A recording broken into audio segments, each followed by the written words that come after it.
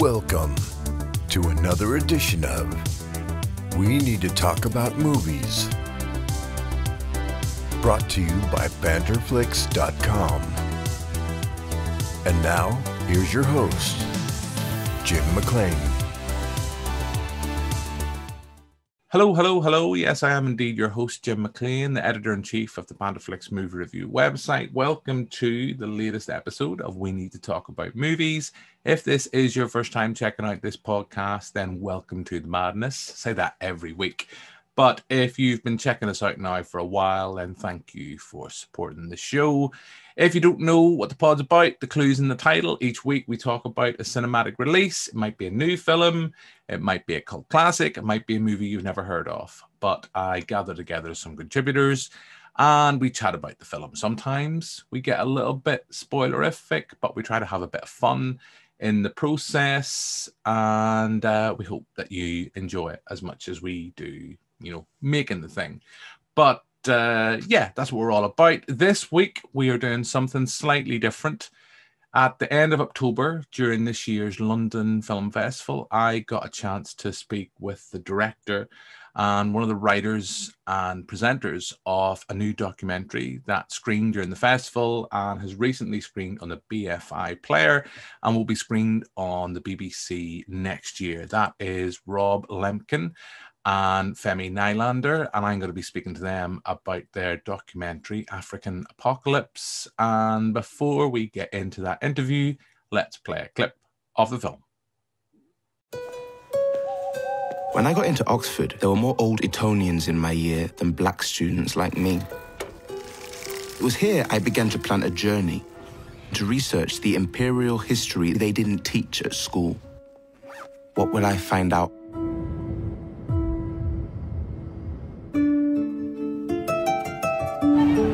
Niger. The UN says it's the world's least developed country.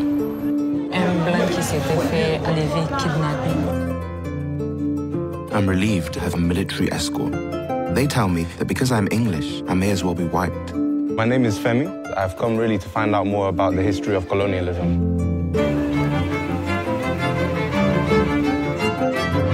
This national highway follows the exact route of the French colonial massacres. Depuis des années, depuis que j'étais petit, je prenais cette route. La plupart ignorent l'histoire de cette route.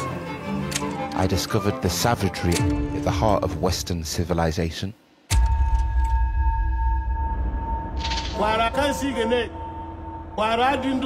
Da kasa aya yanke shanu wuri na baki, haka yana wuri yayi baki. Ils ont tué plus de 50% de la population. This is typical of Europeans in Africa at the time. The British in Sudan, the Germans in Namibia, the Belgians in Congo. What made them believe African lives were so expendable? This supremacy still haunts our modern world. You can only be free for a bright future if you are free from the past.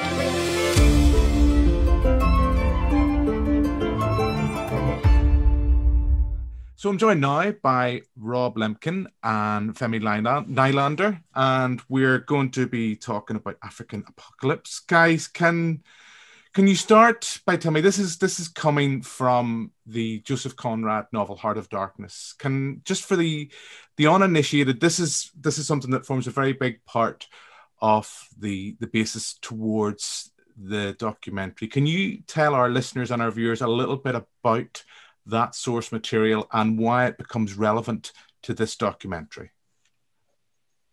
Yeah, shall I do that, Femi? Yeah. Heart of Darkness. Yeah, go ahead. Heart of Darkness is written by Joseph Conrad in 1899.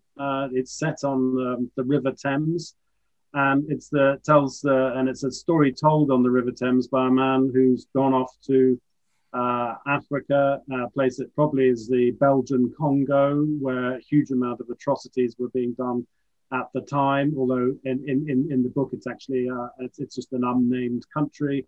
And he goes up the river, let's call it the Congo River, to collect a man called Mr. Kurtz, who works for a Belgian ivory trading company. So he's right in the jungle, in the thick of the right into the interior of the country, and he's extracting huge amounts of ivory, and he's doing an absolutely amazing job. But he's also going becoming extremely violent and murderous, and almost creating his own independent, as it were, kind of like kingdom, and kind of controlling the Congolese people in this way. So this man goes all the way up the river to collect this guy, Mr. Kurtz, and then brings him back. But he realizes that when he meets him, that actually this guy, Mr. Kurtz, has gone into a very, very strange place, which is almost like a metaphor for the way that Europe has treated Africa.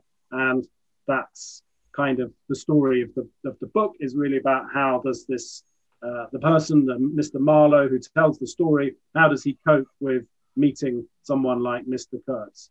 And clearly, obviously, that whole concept of Mr. Kurtz has resonated massively, because it forms the basis for the famous film Apocalypse Now, in which Marlon Brando plays not Mr. Kurtz, but Colonel Kurtz.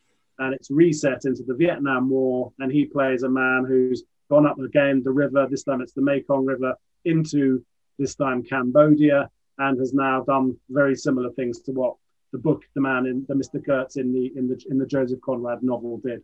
So it's a real archetype. It's like an archetypal story about how does Europe, or how has Europe dealt with other societies, other places in the world in this huge colonial epoch that we've been living in for the last few hundred years.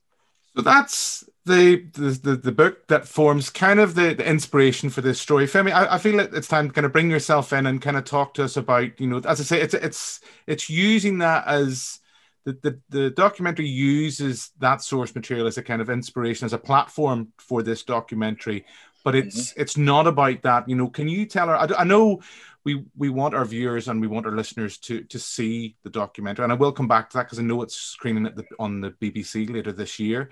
But tell us a little bit about, because it's not about the Conrad source material. A bigger character at play here is Paul Voulet.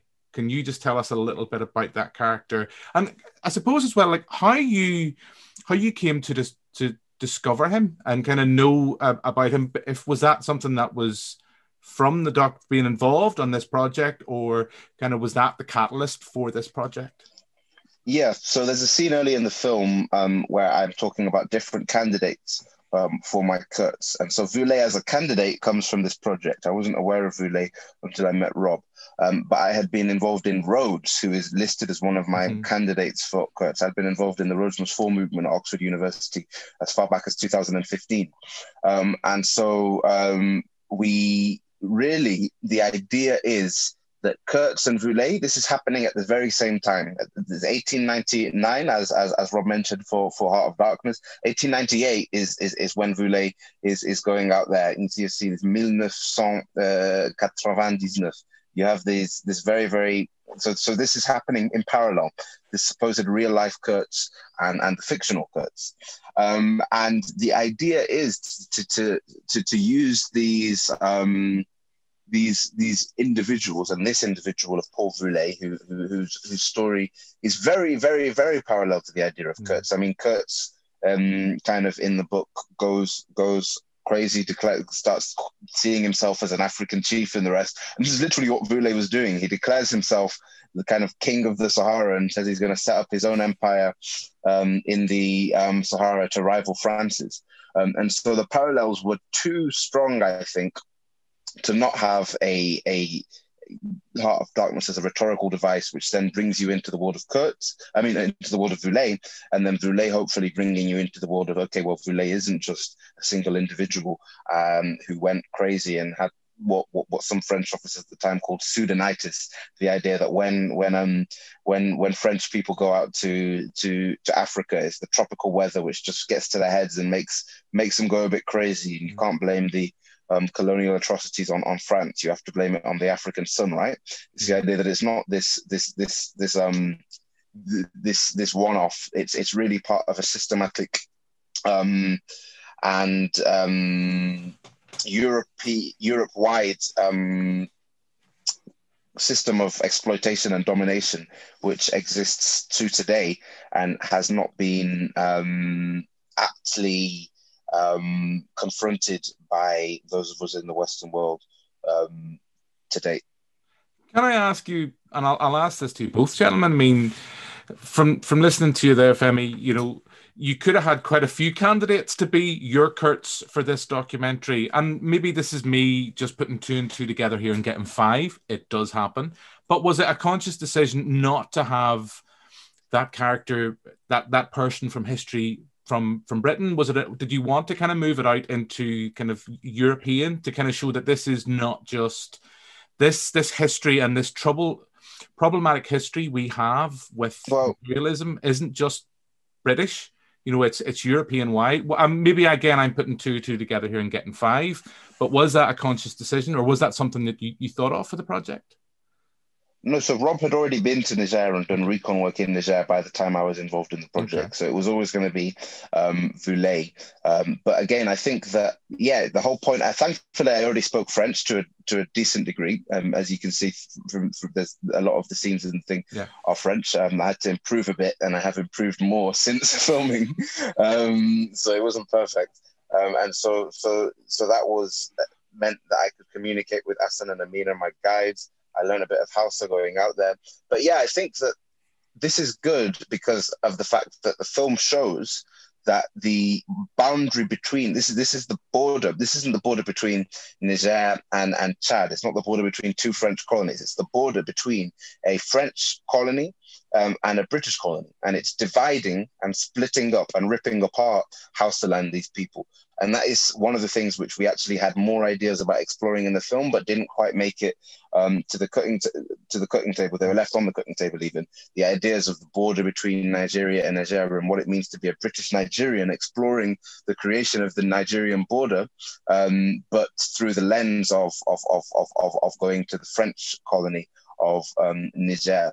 I definitely think that that Rob will have something to say on the fact that Niger and the story of Voulet was kind of had something to it that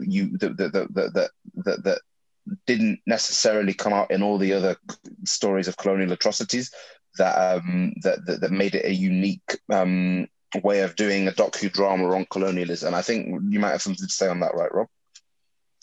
I mean, I think there was I sort of feel like in Niger, obviously, Conrad, as he's writing the story of Kurtz and creating Kurtz, Voulet is actually enacting the same stuff. He's talking the same way. The lines that he's saying, which are recorded in the archives, in the accounts that are done from the time, the lines that he's saying are lines that could have been from Mr. Kurtz. And it's almost like from the pen of Conrad out of the little nib with the ink running in Kent while he's writing his book in a farm in Kent.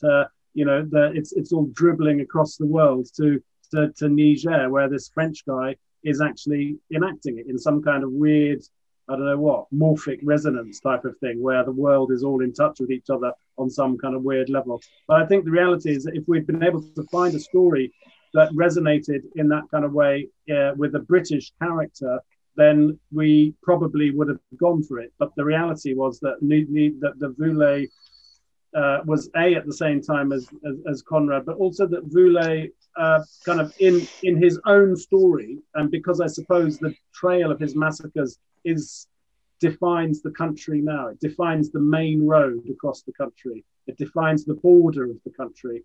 As Femi was saying, all of these things, and he kind of, there were people who worked who told us who they worked. This was a film, but who told us that white people in the 90s and 80s and 90s, if they were working in kind of like NGO projects, kind of aid workers and stuff, they would always be pointed out by kind of Nigerian people as being, oh, that's Voulet over there, because Voulet was a kind of a bogeyman, like the white bogeyman who'd come to make trouble.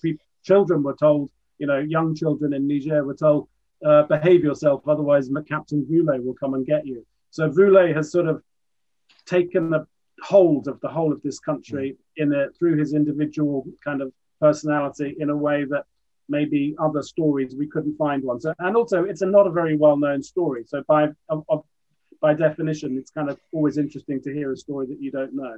Yeah. There's two things, because just I do want to come back to Rob kind of talking about how you kind of discovered unearthed the kind of story of Vile, but just on what you said, it's just throwing it out to both of you gentlemen. There's a really powerful moment in this documentary where you're talking, Femi, to school children, and they're talking about that, and you can see kind of, and it's a big thing you talk about in this documentary about how the past can still have a direct effect on the present, and just kind of like your thoughts and kind of filming something like that where you, I suppose, you're very aware you are the outsider, but you have to be sensitive. And there's a powerful moment, I know, again, where you kind of talk about you visit a village, and you kind of talk, no one has ever asked us about our story before, our past. So that sense of, I suppose, being delicate in kind of how to kind of approach and kind of get this openness from not only children but from adults as well. Yeah, so there's many occasions on which you have to ask questions that people are going to. The answer is going to be pretty intense. When I ask the girls, have any of you lost any relatives, and then you get the very, very direct and brutal story from one of the girls of how her family was affected by the invasion. The past for them is very real. This isn't, and it's the same thing that my guides tell me when they kind of confront me about my Zen-like stoicism. They say that you're not getting this from university. It's not coming from textbooks. It's not coming from a lecture. It's real oral history directly from the mouths of the people whose grandparents and great-grandparents this happened to. And it's oral history which has not yet been recorded from their perspective. It's been recorded sometimes a little bit from the perspectives of the French troops who traveled, French officers even, who traveled with Villay, trying to justify the idea of empire. It's been recorded in Klobb's diary, but we've not heard this direct oral history from these people. As they say, they've never been asked about their history. And I think that's the important thing about doing a film like this. It's about not centering it around the presenter, not centering it around the Western perspective. Is utilizing the platform to give these people the chance to tell their story, especially if they've not been given the chance to tell it before. Yeah, because it's, there is no denying you can read as much as you want from a history book, but to see things firsthand and to hear things firsthand, there's no denying the impact that they have. Rob, I did want to mention, and I know that we are pushed for time with this interview, but just very quickly, Femi mentioned that you had you'd come to this project. How did you discover the character of Vile in kind of researching for this film, this documentary? Well, I'd started off from the premise that I was interested in trying to somehow make a film that was like kind of universal film about kind of colonialism, not something I'd made some films at the BBC that were very sort of specific about British imperial activities in Malaya and in Burma and stuff, and those were specific stories. I really wanted to do a much wider thing, and I thought that Heart of Darkness was really a very, very kind of sort of somehow had some key to it. So there's something in there that would mean that we could do something that would be quite universal.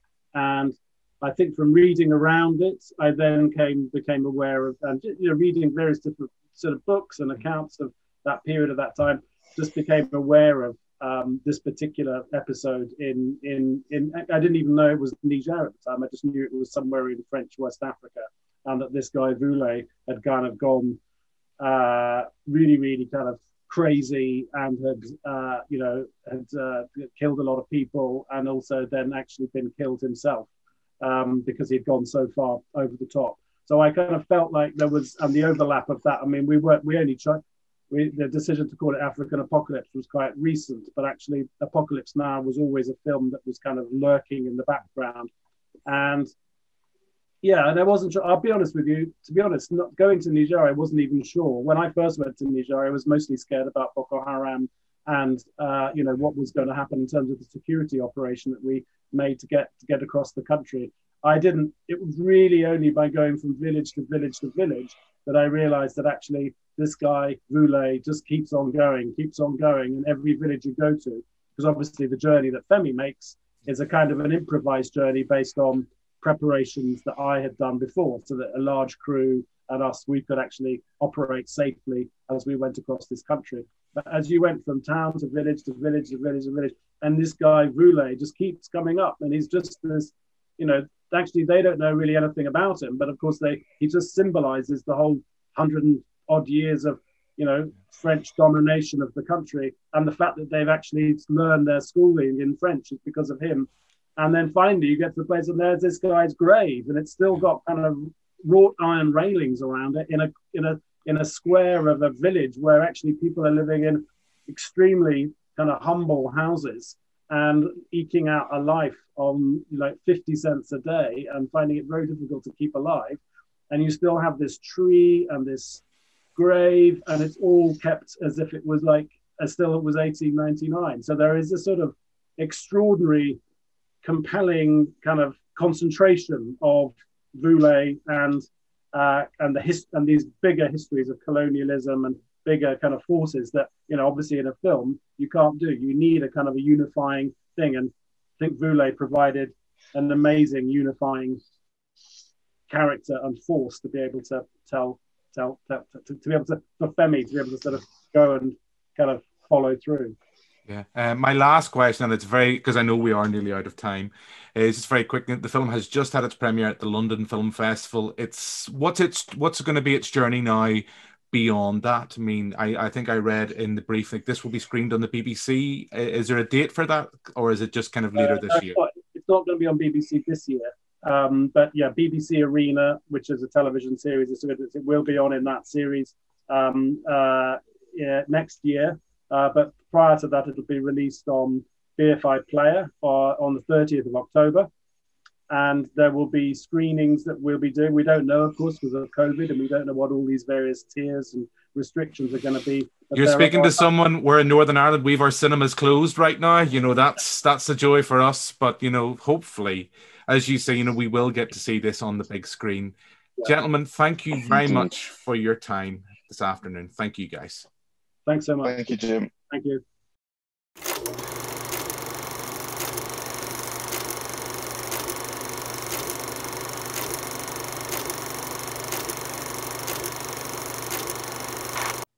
So that's my interview with Rob Lemkin and Femi Nylander about African Apocalypse. As Rob said at the end of the interview, the film will be screened on BBC next year and was recently screened as well on the BFI Player. So check it out if you get a chance. It's a really fascinating documentary. I thought it was absolutely fantastic.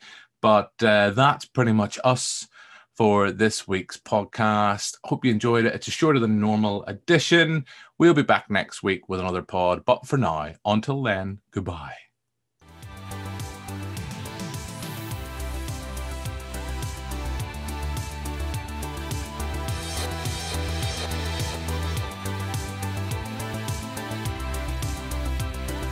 This has been We Need to Talk About Movies. Thanks for listening. For more information, visit banterflix.com. See you next time.